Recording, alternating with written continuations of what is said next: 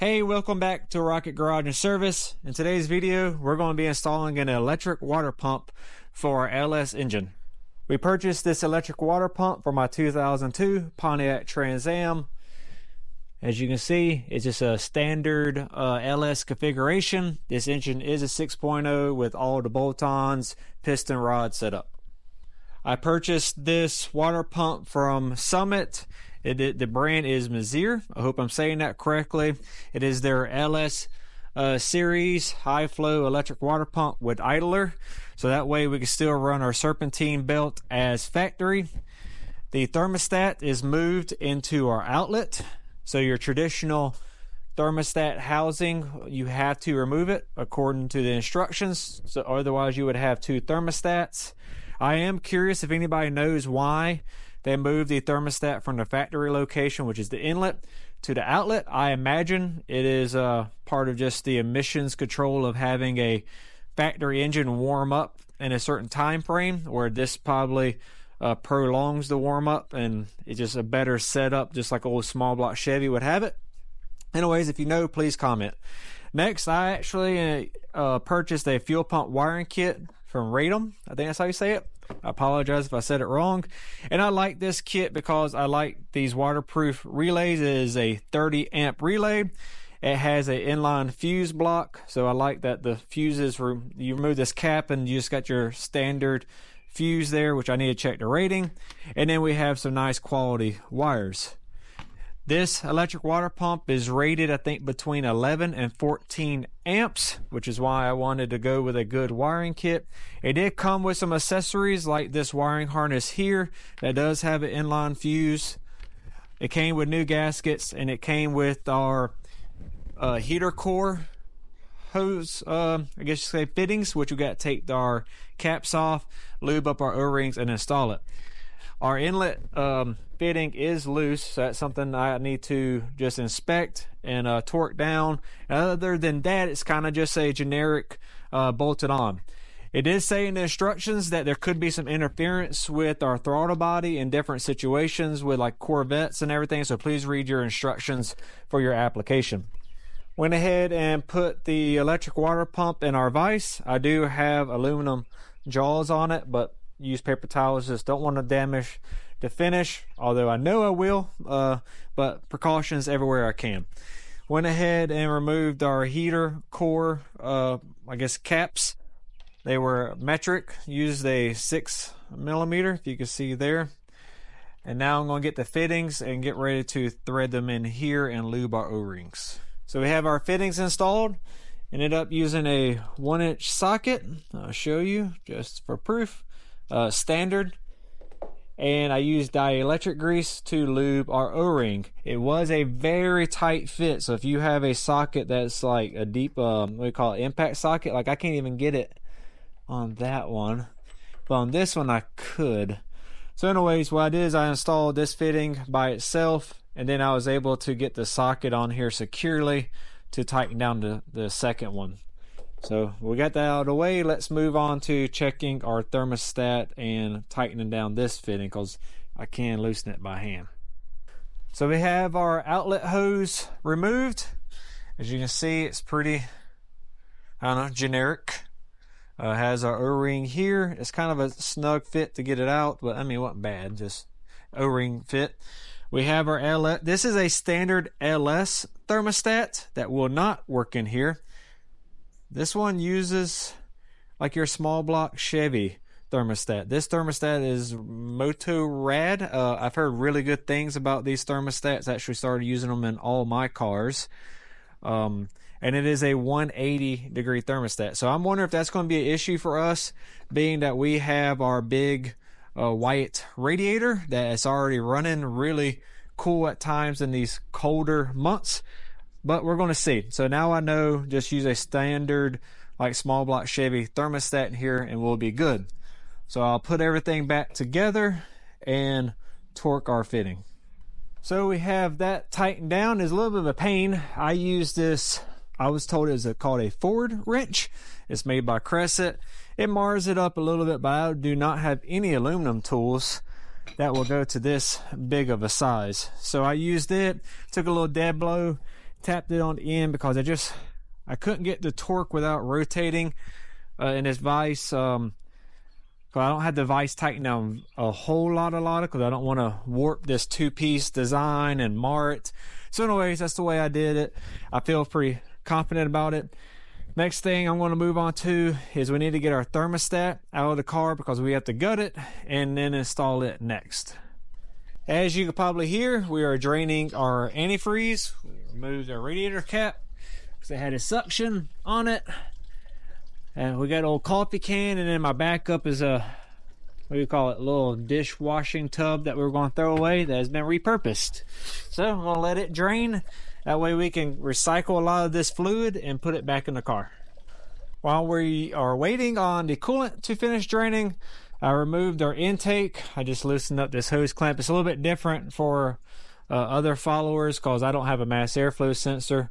But I just loosened that up, unclipped it, and folded everything back. I do have my catch can vents into there, so I had to take that off. Next, I'm going to take these 10mm bolts off. I'm just going to go and get this out of the way and just get as much room as we can so we can just take our time and do this the right way. So I just did a lot. Let me get y'all caught up again. Went ahead and removed the throttle body. It was a 5mm. It was a pain in the butt to get. Got that out of the way. And then of course my catch can that's at the market. I had a 17mm bolt holding it to the head. Got that out of the way. It was a pain to get all my lines. And I also had a drain on my catch can that I had to cut all types of zip ties to. We got it pretty much cleared out. Got upper radiator hose off. I have our lower radiator hose loose, but then I had to get to our heater core hoses. You see the hose clamps there. That's why the catch can was just easier to go ahead and remove, and we're just getting all this more accessible to not damage that nice water pump. So now I think I'm going to get our lower radiator hose off and then get these heater core hoses off and see what type mess we're going to make. Our radiator has finally stopped draining, and yeah, so let's get these disconnected. Not that it's hard, it's just time consuming. We got our water pump off. It was 3 10mm screws here, 10 3mm bolts here. Kind of wish I would have took off this idler pulley. That last bolt was in the way. If I just would have removed it, I think it's a 15mm bolt. I could have got with it to it with power tools a lot easier. We have our water pump over there. Let's go over there to it. Fairly simple. We're going to take these two 15mm bolts off. We're going to install them here, and then it's two 10mm bolts here, and then we're going to move our thermostat, and then we'll bolt it on here. So we have our tensioner on here. I use a little anti-seize, put our 3/8 impact on 2. Feel pretty confident with that. Next, we got our thermostat housing. So this one's the one that doesn't have the thermostat integrated in it. I don't know what years they changed that. So if you're doing this, that could be a thing. I think in the instructions it tells you like to cut it off and just so you can just run this. This thermostat is actually like brand new. I think it is 180 degrees also. But anyways, we won't be using it. Pretty sure I'm going to have to take this gasket off and use it in here because you can see there's really no place for a gasket like an O-ring. So I'm going to have to make sure it stays in place because it's meant to be kind of held with the thermostat holding everything in place. So I'm going to set that up and torque everything down. Okay, this is what it looks like, the final product. I mean, I kind of feel a little bit bad that you got this beautiful anodized aluminum and you got these cringe pieces, but really you're probably not going to see any of this once everything's on the engine anyways. Maybe just a little bit of red. I can't remember what size these were. Metric worked fine, but I went ahead and decided to double check the Allen heads on the back, and these were wound up standard on the back, and it was two different sizes. These two were different size Allen heads than these two, but anyways, they were torqued down just fine. So I've already cleaned off our gasket surface on the engine. I am going to remove the idler pulley, and let's get ready to install this water pump. Okay, one piece at a time.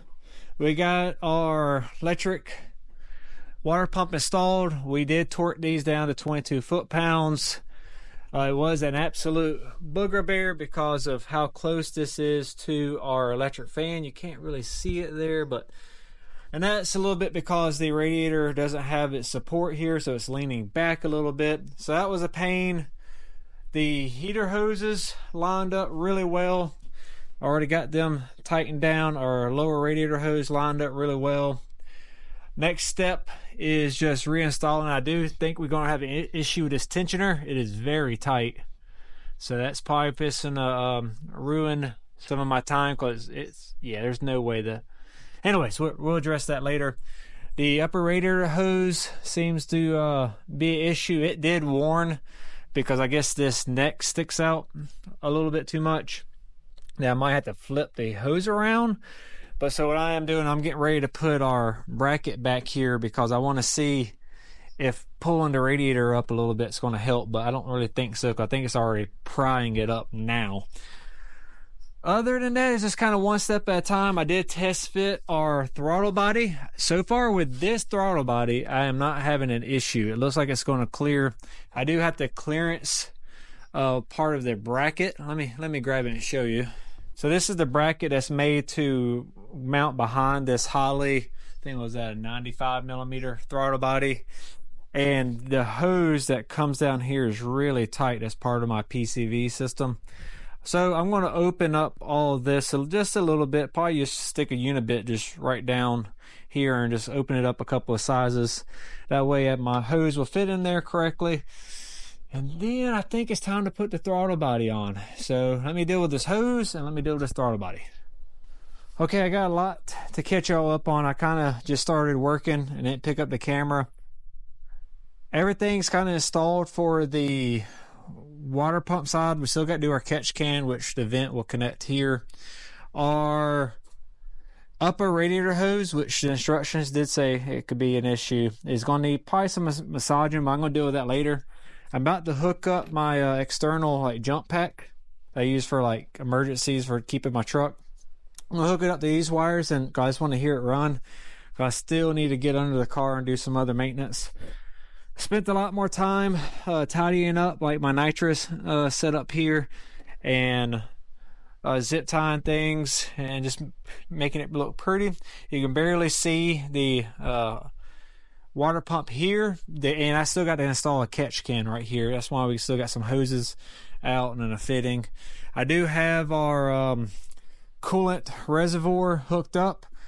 One thing I did see of how tight my coolant system is I had to take my upper radiator hose off because it was air locking, which that's going to be something I'm going to start doing more often, because I've been having issues burping this car as far as getting the air out the coolant. And that was one thing I did notice. And a lot of it's because you pour your coolant in too fast and it creates that pocket. So pouring it slower is one way, and me taking that upper radiator hose off. So you can see how our upper radiator hose is rubbing right in here. It's pretty tight. I could probably get away with removing an inch, but then you can see then it gets close to our pulley on our water pump. So I don't know, that's going to be some massaging and just paying attention to things. We do have clearance, it ain't by much. Let me take you on this side. You can see the fan is clearanced here. I mean, we only got a finger in between there, but we do have clearance.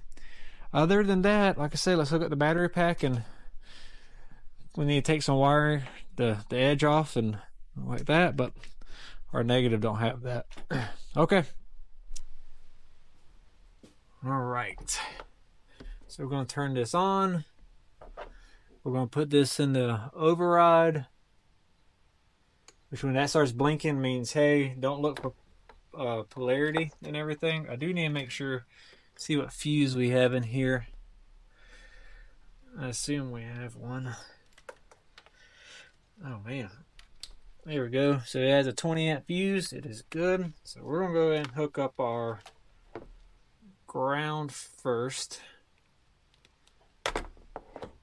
All right, are you ready? There it is. Our pump is working.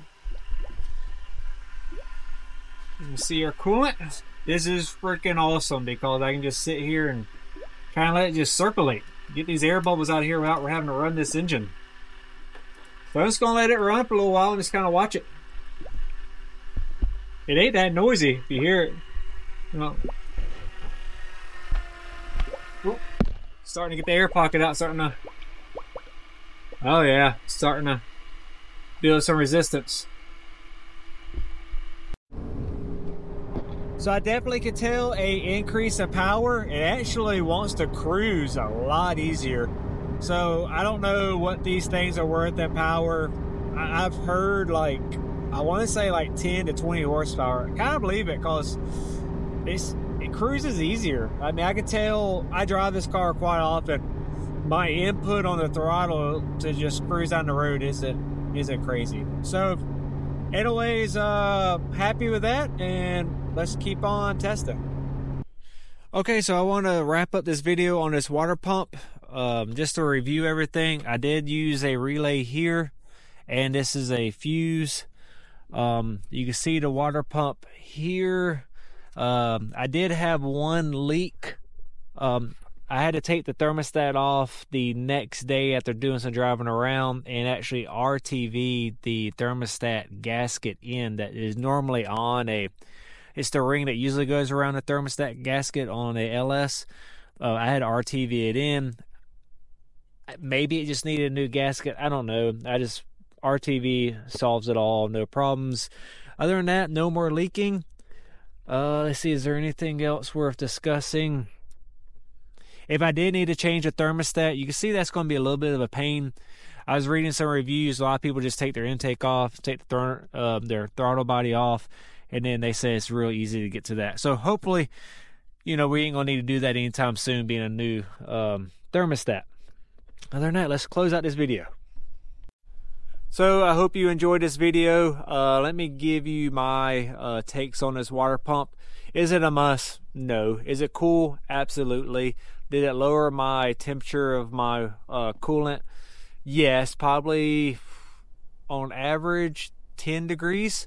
My old water pump, I had a 180 thermostat by the same company actually, and this one's a 180 thermostat, and before it would average out to be like 191, 192, something like that, in the low 190s, and this one we're staying closer to that 180, what that thermostat is.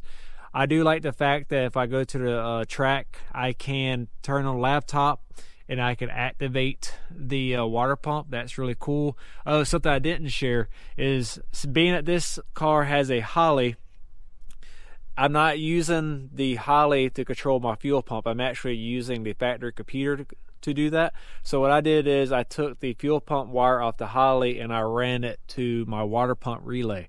So now the car primes the fuel pump and the water pump on startup, and once it sees RPM signal, it fires off the water pump, which I think is really cool. And that way, now when I go into the Holley and I do the test outputs, I can turn on the fuel pump through the Holley and it actually activates my water pump. And to control the fuel pump in the car, I just put in HB tuners and activate the fuel pump through HB tuners. So it's a win-win. I'm happy for diagnostics. It's really cool. Anyways, I think we're going to end off the video here. I hope this helped somebody again. If you did enjoy this video, please hit the thumbs up or the heart symbol. I post these videos on all platforms: TikTok, Instagram, Facebook, Twitter, YouTube, and Rumble. Most of the time, Rumble's shaky. It don't cooperate with me. If you want more content like this, please hit the subscribe button, and on to the next one.